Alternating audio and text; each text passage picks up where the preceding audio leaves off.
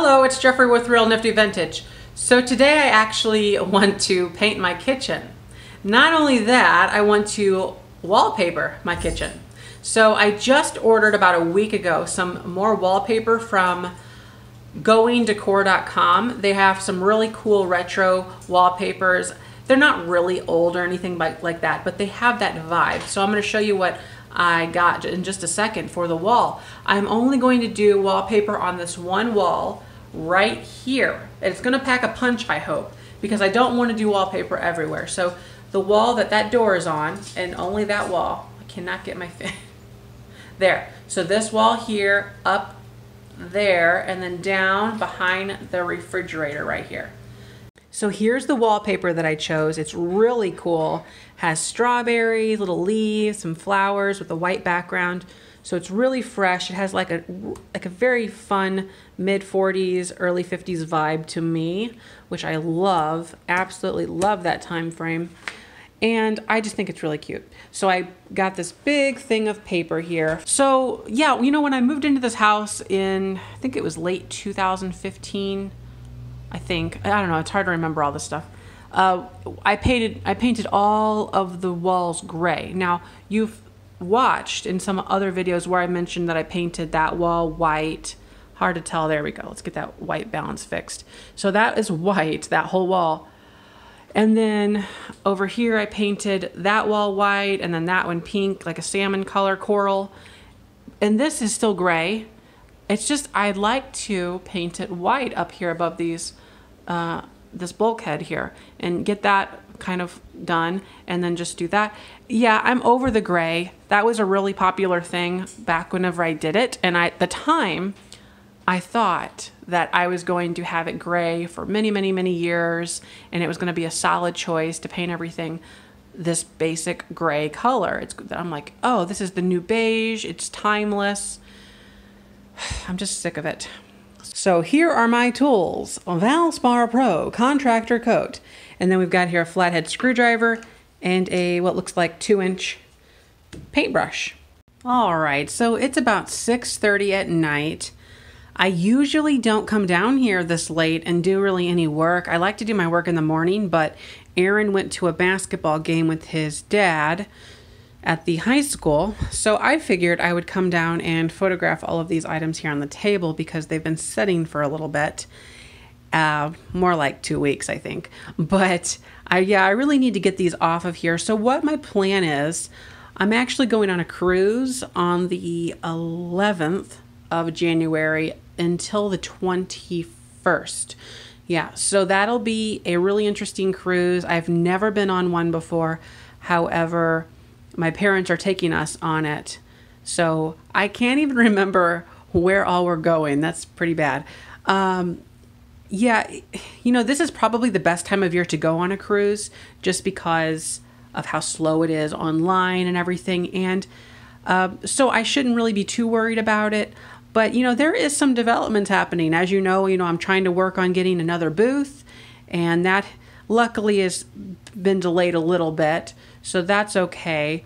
But I would like to get these items here photographed, and then I want to make the drafts, the complete drafts, and just not list them until I'm back. And the rationale with that is that the less items I have for sale, the less people will be ordering things while I'm on the trip. So I've heard negative things about putting your shop on vacation, and on Etsy you can do that. You can put them on vacation, but apparently what that does is it removes all of your listings from search, and in itself that's pretty negative. I don't know if it removes it from Google, but I would probably imagine so. I don't also know how long it takes after you bring it back off of vacation for all of your listings to get listed on Google. I know on Etsy it would be pretty instantaneous, but to get them relisted on Google for the results, I'm not sure how that works. I'm probably overthinking it, but I know we went on a trip, was earlier this year, I can't even remember now. We went on a trip, I think it was October. We went on a trip to Disney World, and we were only gone on that one for about a week. And that's what I did. I put my shop, I kept it open, but what I did is I adjusted my time so that I did not ship it out in a day. I ship it out. My turnaround time was like a week and a half at the latest. And then as we drew closer, I changed the shipping time so that it reflected the actual time that it would be going out. So yeah, that's probably what I'm going to do this time, just so that I don't have to put my shop on vacation. But I have a tote here full of items as well that need to be listed. But this is what I'm going to go for tonight. So it's about 6:30. This will take me probably an hour to photograph all of this. It's roughly 40 things. And then throughout the next couple days, I'm going to go ahead and create the full drafts with all information in there, so that whenever I return, all I have to do is click a button and they'll be live. So that's what I have planned for now. So also going on down here, I've been in the process of pulling things from my online Etsy store, and I've been pulling things that have been underperforming, things that have been on there for a while. Also items that just are not really worth it. So if it's like $12 with free shipping, yeah, that's not really that worth it. And especially if it's getting close to no views. So I've been looking at the statistics on certain things and pulling them as I need to. And those items, for the most part, are going to be sold in my booth, or at least try to be sold in my booth. A lot of them fit the criteria for what I'm doing, that 1950s, 60s thing, and so on. I know it's kind of a loose era. I have like, think literally any vintage items from the 70s and earlier would be acceptable in that booth that I'm trying to make, but the booth itself is going to look like a 1950s kitchen, but the items in it will just be retro, vintage, all of that. So it's just kind of too hard to get everything 1950s. And I don't even think that there's a huge market out there, at least in our area, only looking for 1950s things. So frees me up a little bit to be able to do that. Stuff like this, for instance, some 1940s little sherbet cups, which are Hazel Atlas, I believe. So something like that could technically go in there. So could these hens on nests, because they're cool and they have that throwback. So anyways, I'm blabbing about that. Irrelevant. So I've been pulling things off of my online, and that's what I've been doing a little bit. I still have some more that I want to pull off of there. I just don't know when I want to do it. And then I have items to pull from my two booths that I already have right now. My booth number 1 and booth number 2. I have 2 antique booths. 8x8 is the size of those. But the problem is I don't have enough regular items to replace what I take out. So, yeah, I think I have just about everything I need, but I keep obsessing about it. Like, oh, I need more, I need more. And the problem with that is that there's just really no good sourcing opportunities right now this time of year. Auctions are pretty dismal, hard to come by. Estate sales are next to nothing. What else is there? Well, yard sales, obviously there are no yard sales. And where else do I go? Well, not really much else. I do flea markets, the outdoor flea markets and things like that. Not really any of those going on. And that just leaves antique store shopping and thrift store shopping, which I've been doing. But the problem with those two forms of buying is that they're pretty selective, much more selective than even thrift store buying, because you are paying a higher price, theoretically. But those items generally are going to be bought with the intent of selling them online, because that's where the market would be. Not all the time, but most of the time.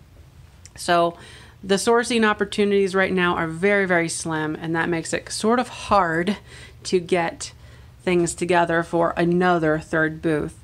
I am going to work on getting this organized.